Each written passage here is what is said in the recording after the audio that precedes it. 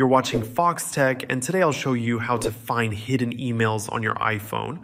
Sometimes emails don't show up where you expect them, but they're usually just sitting in a different folder. Let's get right into it. Start by opening the Mail app on your iPhone.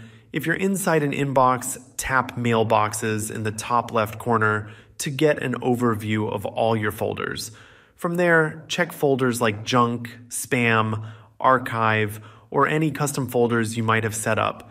If you're using a Gmail account, also make sure to look inside the All Mail folder because archived emails won't appear in the inbox. Another quick way to track down hidden emails is by using the search bar at the top. You can type in the sender's name, a keyword, or part of the subject line to locate the message you're looking for.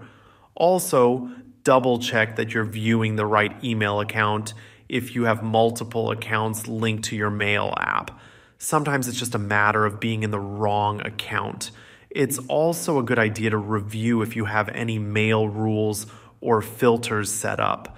These can automatically move emails into specific folders without you even realizing it. And if you're not seeing older emails, make sure your sync settings are set up to download all folders and full message history to your iPhone. Thanks for watching. If this helped you find your hidden emails, don't forget to like the video and subscribe to Foxtecc for more practical iPhone tips. See you later.